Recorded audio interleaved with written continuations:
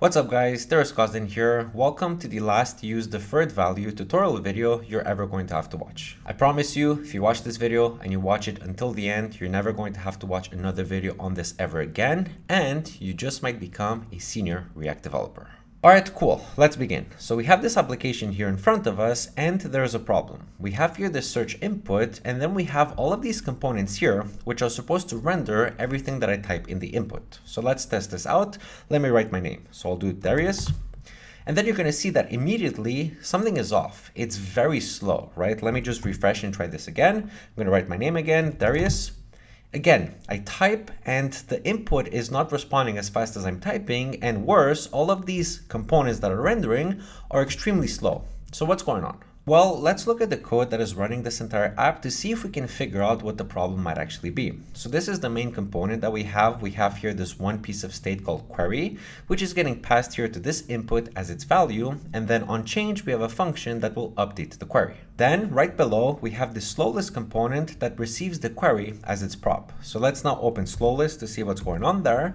And now you can clearly see the problem. We have slowlist here, which renders 250 of these slow item components, and each one of the slow item components is artificially slowed down to simulate slow code. What it does is it basically waits for 1 millisecond before rendering, and when you combine that with the fact that you have 250 of them, you're going to get some very, very slow code. So what's happening is that every time that this query is getting updated through this input, which is every single time that I type a keystroke, this slow list is going to receive a new query and it's going to re-render all of these components, which as we've seen is extremely slow. So in the app, this is what it looks like. I type one letter and I have to wait for all of these components to render, which is really, really slow. If I type more than one letter, it's going to hang because the slowness of the components makes the entire UI unresponsive. And this is a problem, right? Like, you don't want to ship an application in production that has performance like this. We need to fix it. Now, there are multiple ways that you could approach fixing this problem. The way that I'm going to show you in this video is using useDeferredValue. So what I'm going to do is I'm going to use the hook, fix the problem,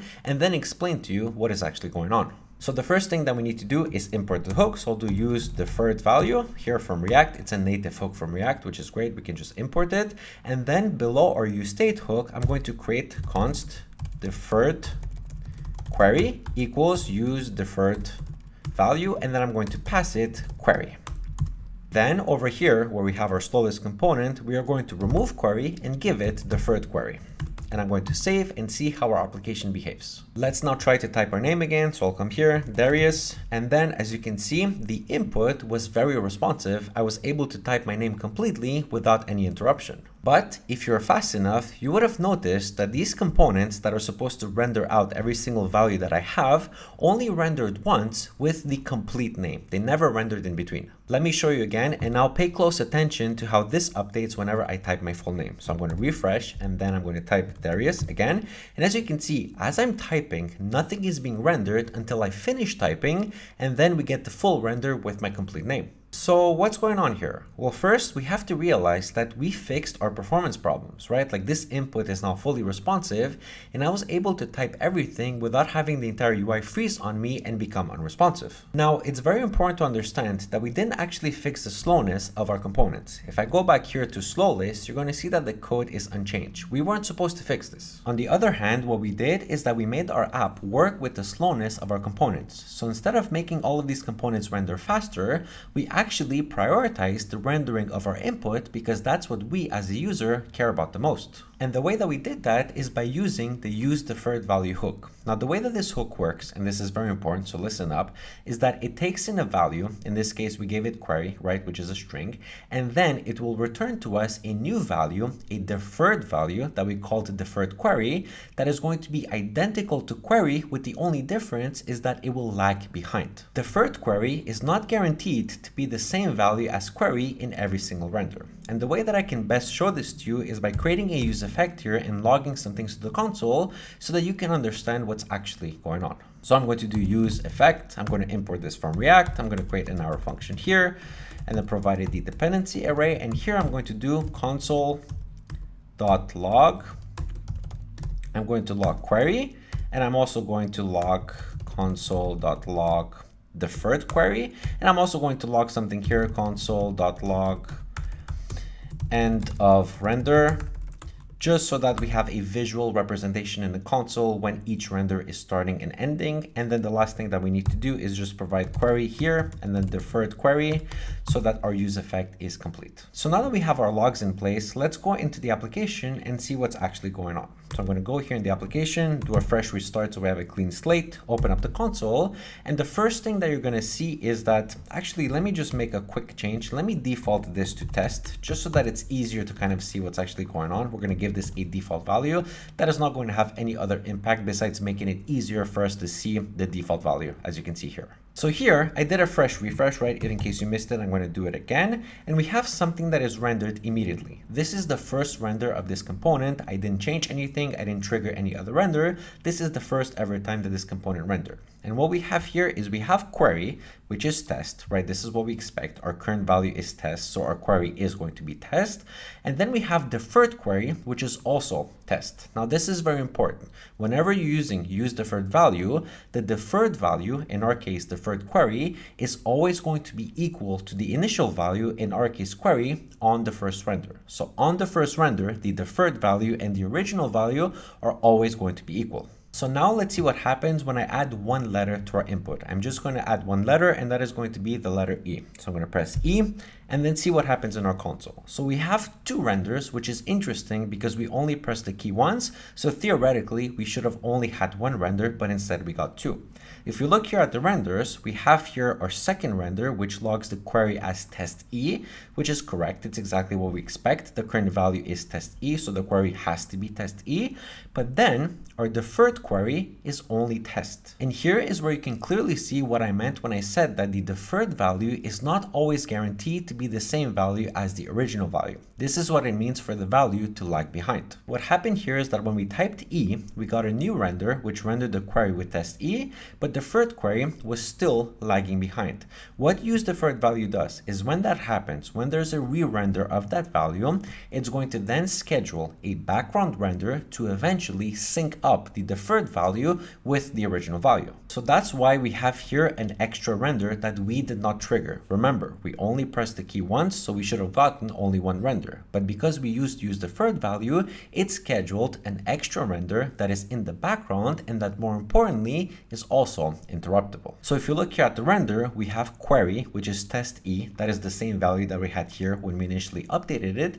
But now deferred query has caught up and is now in sync again with the original value. And that's the reason why in our components here, we now see test E. This is the same value as our input. And if I go back to the code just to refresh a little bit, we did pass deferred query to our slow list. So the value that you're seeing here is the deferred value, and the value that you're seeing here is the current value. Let me now refresh and see what happens if I type two letters very quickly. So I'm going to do EE very quickly. And now, interestingly enough, we have four renders. So we have the same render that we had before, our initial render in which the original value and the deferred value are going to be equal.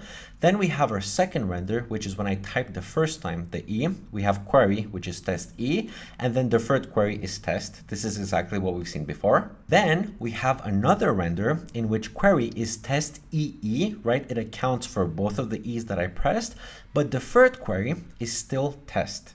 That is because the background renders that useDeferredValue does are, first of all, in the background, so you don't actually trigger them, you don't see them. But second of all, very importantly, they are interruptible. If something else happens before the background render has had a chance to finish rendering, it's going to interrupt that render. React, the hook, is going to interrupt the render and schedule a new one with the updated value. In our case, that is test EE, which you can see here. We have another render, an extra render. This is our fourth render. And this one has test EE, the same query as we had before, but then deferred query is eventually synced up. So that's what I said when I meant that this deferred query lags behind. It's not guaranteed to be up to date every single render, but eventually in the end, it will always catch up. That's why I can type as much as I want and nothing is going to happen in the bottom part here. No component is going to be rendered until I stop, and then useDeferredValue is going to schedule the last re-render and it's eventually going to catch up. And as you can see here, now that we have proper logs, every time that our component we render, our deferred value was always test E. Every single background render that it tried to do to eventually sync up the values has been interrupted because we were typing faster than it could do its render. But as we've said, eventually on the last render, when we stop typing, which means when there's no more updates that have to interrupt the render, it can complete the render and it can sync up the values. You can see here that both of them are equal to the same thing. And obviously in the UI, you can see that both of them are also equal to the same thing. This is the power of useDeferredValue. This is a hook that you're probably not going to use that often in your components, but it's very useful when you have something like this where you want to prioritize certain renders before other renders. Now, one thing that is very important that you know and understand when working with useDeferredValue is that the value that you give it has to be a primitive, which means it has to be either a boolean, a string, or a number.